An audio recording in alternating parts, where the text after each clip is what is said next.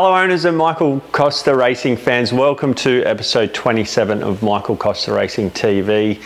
Not a lot's been going on the last couple of weeks, very quiet on the runners front, still very busy in the stables, lots of babies coming in and just really looking towards the future in the next 12 months ahead. But all important work and continuing on with the foundation work that's so important of trying to promote and secure a horse's longevity in racing. But well, let's get straight into the show. A few runners, few up and coming runners, and a stock standard type of show. Okay, the fortnight that has been, we had on the 30th of the 11th, Sequinda and Divine Factor going to the mode. We're pretty pumped up about these two going there. They worked, Sequinda in particular worked very, very good on the Tuesday leading in.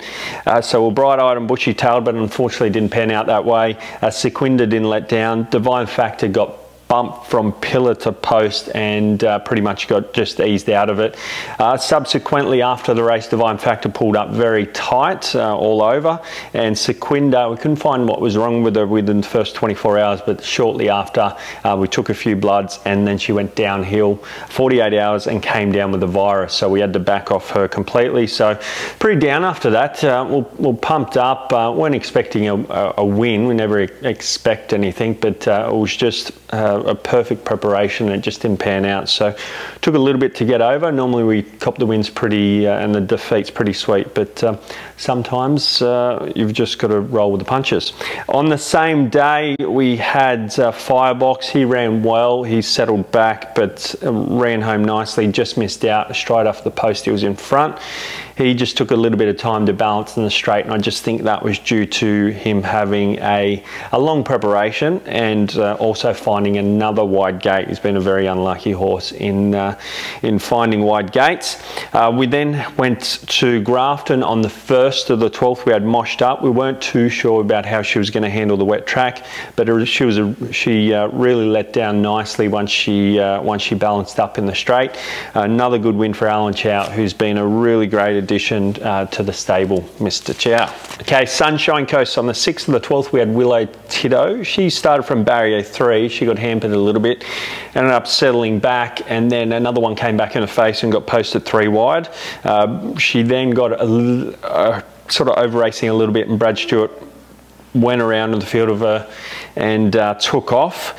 Not beating around the bush, she had no chance in the run. Brad Stewart came back in and threw his hands up and just said, look, I gave her no opportunity. A little bit of victim of circumstances. I thought she didn't run too bad, really. He eased up on her in the last sort of 50, 100. And for the run she had in transit, it was actually a pretty good run, and that was a hot day as well there, so we can rule a line through that one. We then went to the Gold Coast on the 7th of the 12th, and we had Showdeck having a first start for the stable. She was first start over 1100, far too short for her. She's a big man, but she probably ran up to where we thought she would, ran a placing there, and ran where we thought she'd run. We didn't think she'd be winning, but thought she'd run okay. We then had Firebox backing up at the Sunny Coast the week after. He had a good week, so we decided to give him the opportunity to back up because it was the right race. We went into the race just knowing that we're probably at the end of the prep, and he just ran accordingly. He just didn't have that turn of foot, so we've tipped him to the paddock. We then had Divine Factor at the Gold Coast. It was a strange race. We had a lot of rain leading in, but the track dried out. She spat the bit at the 800, struggled to travel, and then the last 50 she really hit the line strong and worked to finish 3rd. So that was a bit of a strange one, but she'll be going to the paddock also.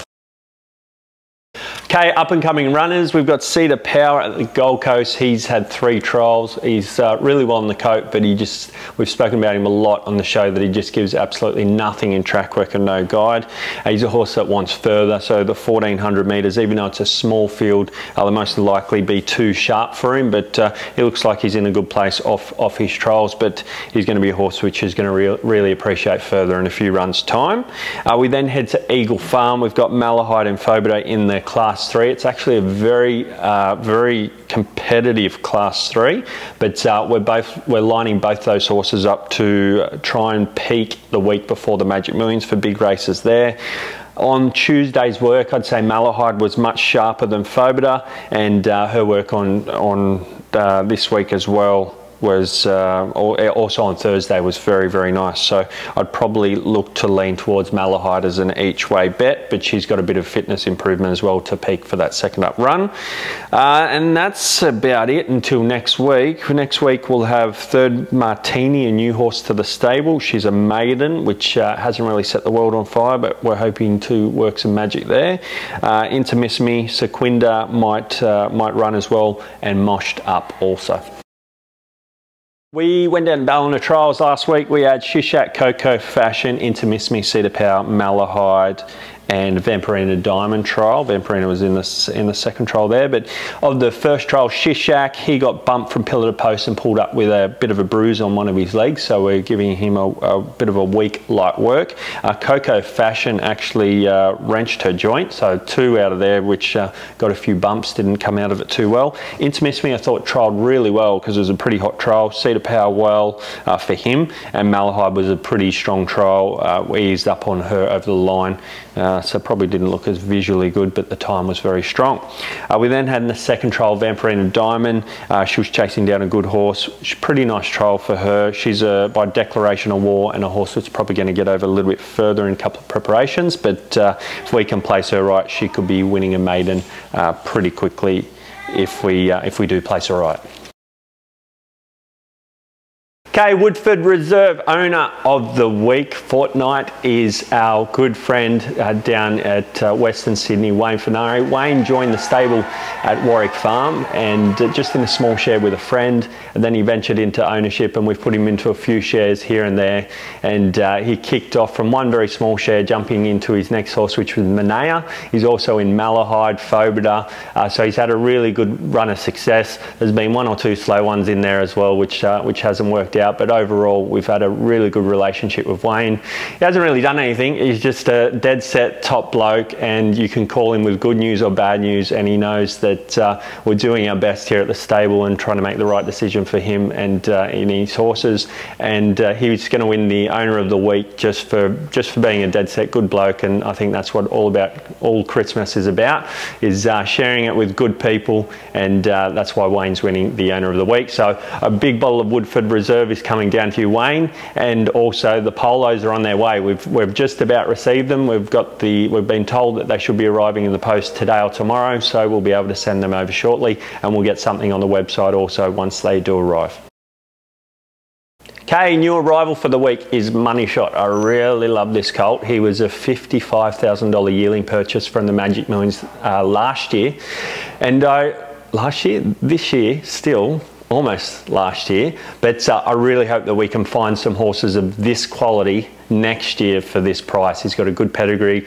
He's a lovely big horse, and jumped out last preparation and showed to be well above average. So all going well, and there's still a lot of water to go under the bridge for this boy, but all going well. I think the owners will be having a lot of fun with him. So fingers crossed we can purchase some more like him next year. Okay, this week I spent 4 days down in Scone. Yesterday I was about 45 degrees. We're absolutely melting. We viewed over about 500 yearlings, all for the Magic Millions. So we just wanted to get a bit of a head start. It was an amazing little tour. Plenty of Ks under the belt and plenty of horses to see, and also plenty of nice horses as well. So thank you for all the horses being so well behaved, the studs and the staff working in the heat. The hospitality is fantastic, and it's just amazing, these studs. They're just great places to be. It gives me goosebumps when I walk in, and we'll definitely look to try and get some more footage of some of these studs because they're just amazing places, and I encourage everyone to go out and see them if you get the opportunity. But we've gotten a head start on the sales, which is good, so really looking forward to getting to the sales in a couple of weeks' times at the Magic Millions. A major focus this year is to try and land as many 2-year-old types as possible and try and buy as many as we can from the Magic Millions, as we really want a lot of try and get as many early runners next year, due to just looking around at the fields at the moment. These 4 and 5 2-year-old horse fields, really want to target them for next year. So get in contact if you're keen to jump on board. We'll be definitely active as possible at these sales. Okay, track work of the week. Was the same last episode, but we're going to have to go with her again because that's what's happening. Malahide, she worked extremely well this week. Just a nice, easy gallop after a trial from the previous week. Ears are pricked. You can see her going over the line, ridden by Alan Chow.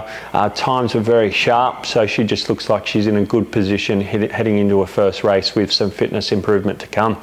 So she makes the track work of the week a fortnight in a row. Tips from last episode, we had Our Crown Mistress. Oh, hi.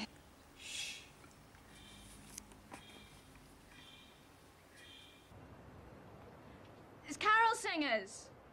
Silent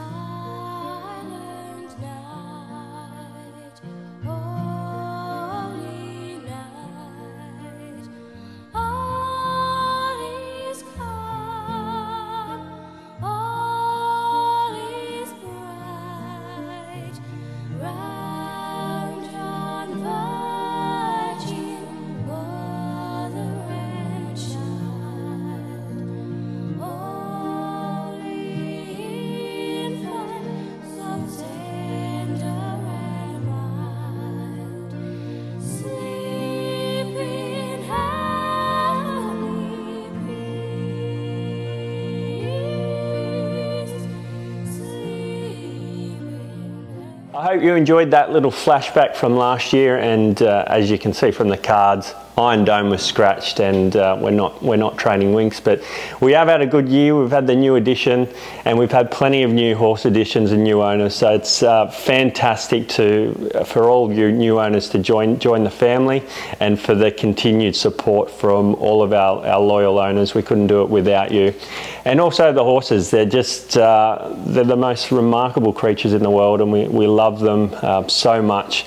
And we just really hope that everyone has a lovely, lovely Christmas, a safe Christmas, and that we can have a cracking 12 months next year, and hopefully some group winners and plenty to talk about on the show. Merry Christmas to everyone from the Costa family and Michael Costa Racing.